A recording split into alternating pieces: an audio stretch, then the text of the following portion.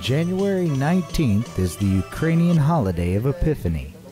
U.S. Army Civil Affairs partnered with the 173rd Airborne Brigade and the Joint Multinational Training Group Ukraine to show U.S. soldiers what the holiday was all about.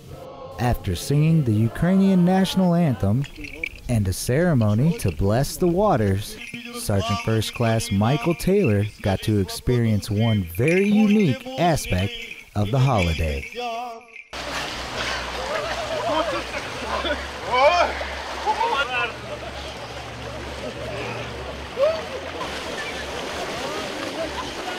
This is one opportunity that I'm glad I got to take, but I don't think I will ever be doing this again.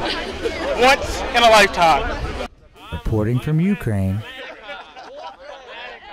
Army Staff Sergeant Jonathan Norris.